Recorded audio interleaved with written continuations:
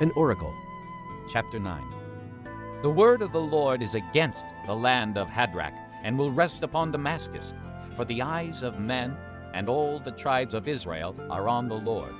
And upon Hamath too, which borders on it, and upon Tyre and Sidon, though they are very skillful.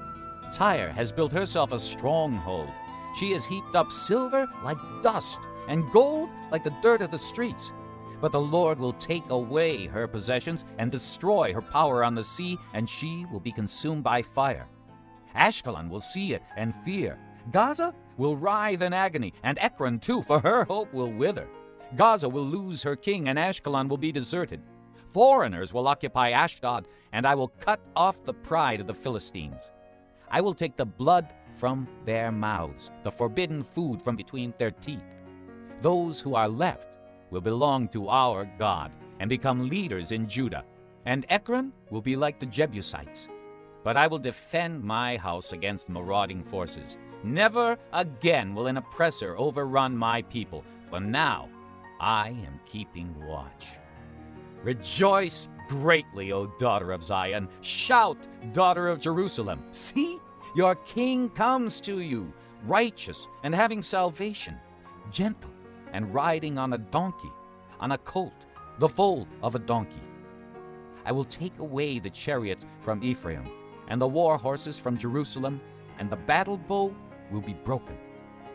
He will proclaim peace to the nations. His rule will extend from sea to sea, and from the river to the ends of the earth.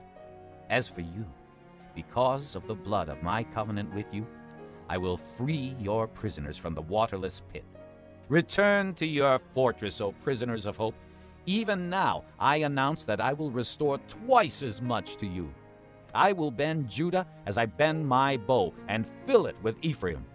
I will rouse your sons, O Zion, against your sons, O Greece, and make you like a warrior's sword.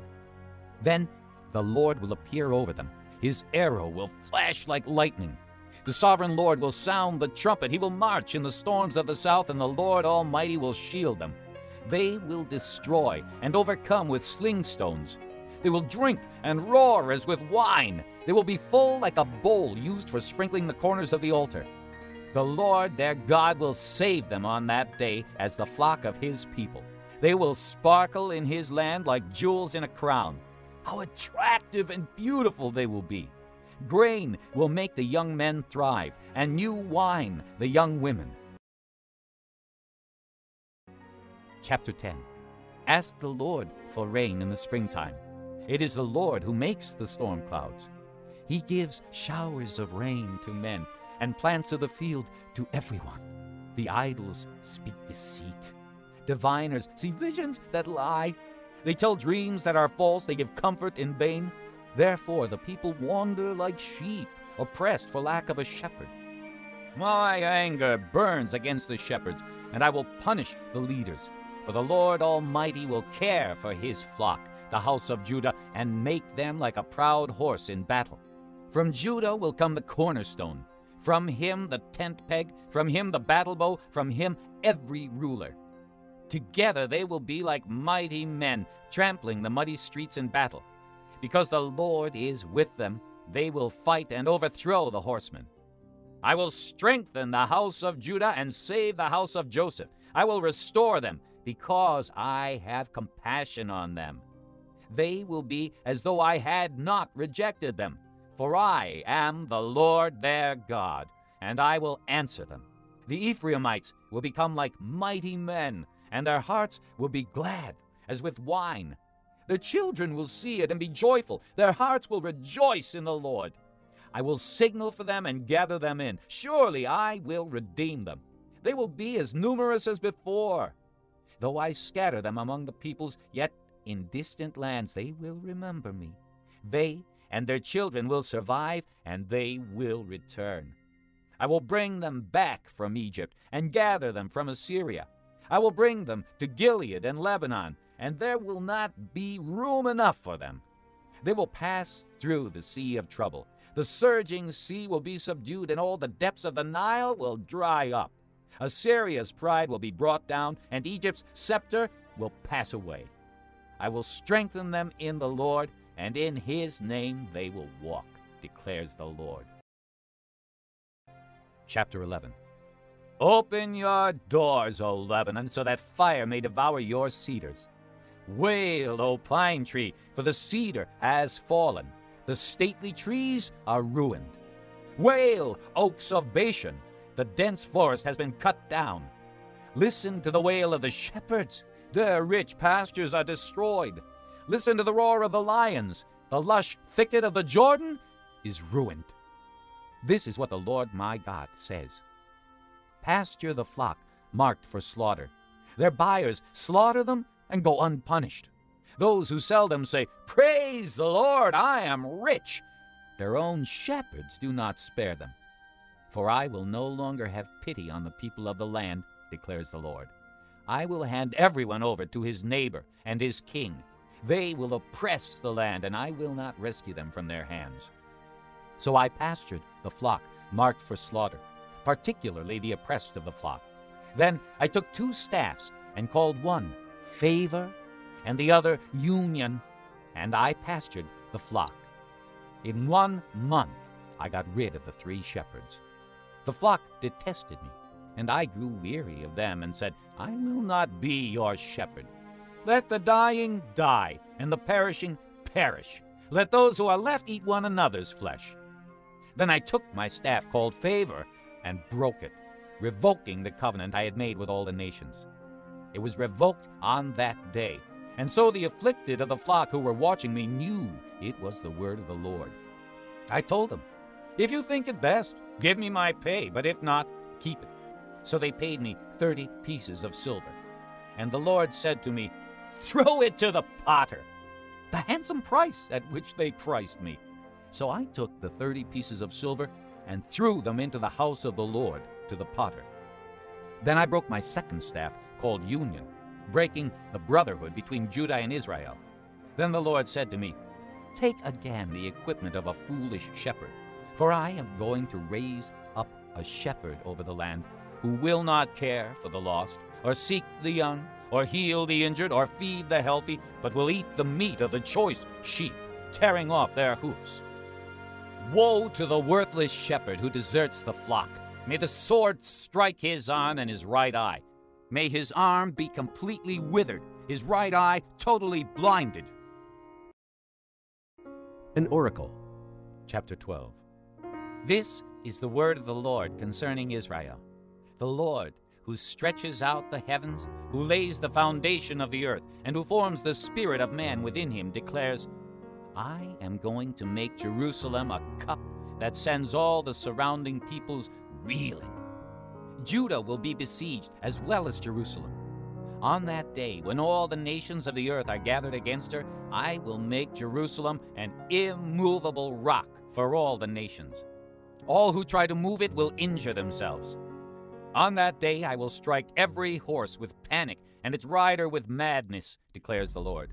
I will keep a watchful eye over the house of Judah, but I will blind all the horses of the nations.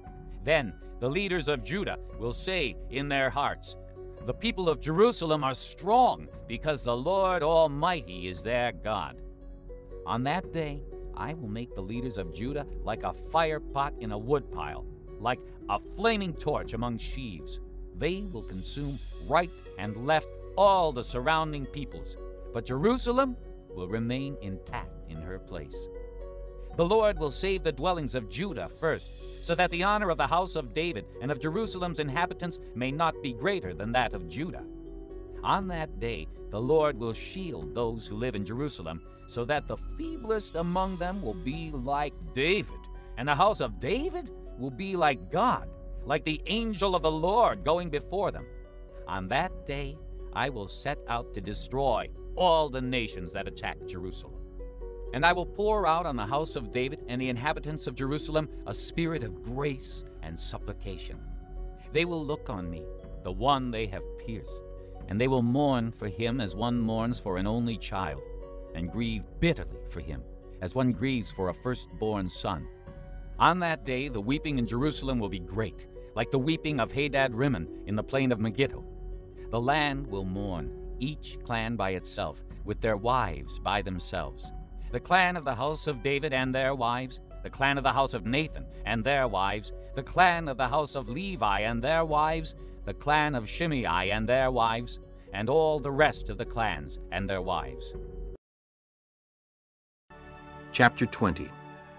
And I saw an angel coming down out of heaven, having the key to the abyss, and holding in his hand a great chain.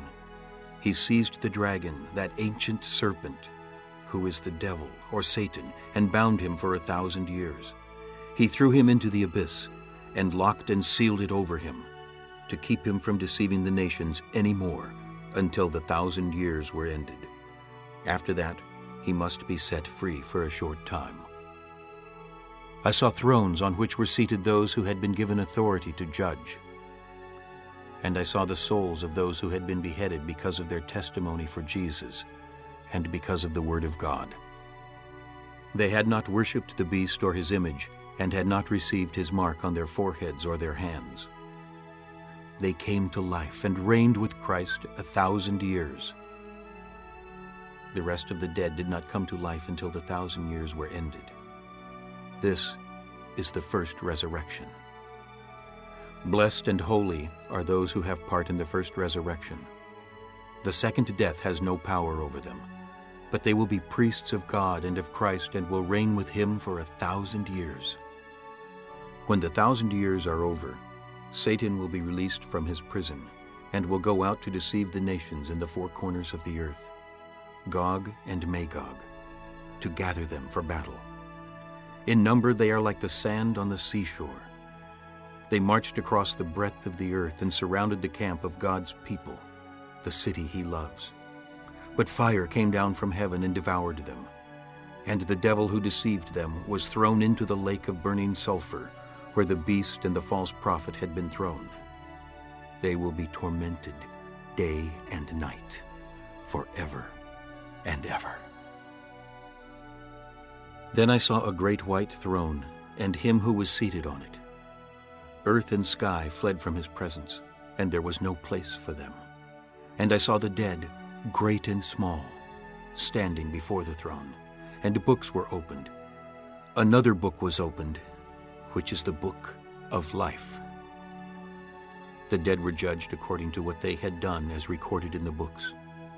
The sea gave up the dead that were in it, and death and Hades gave up the dead that were in them, and each person was judged according to what he had done. Then death and Hades were thrown into the lake of fire. The lake of fire is the second death.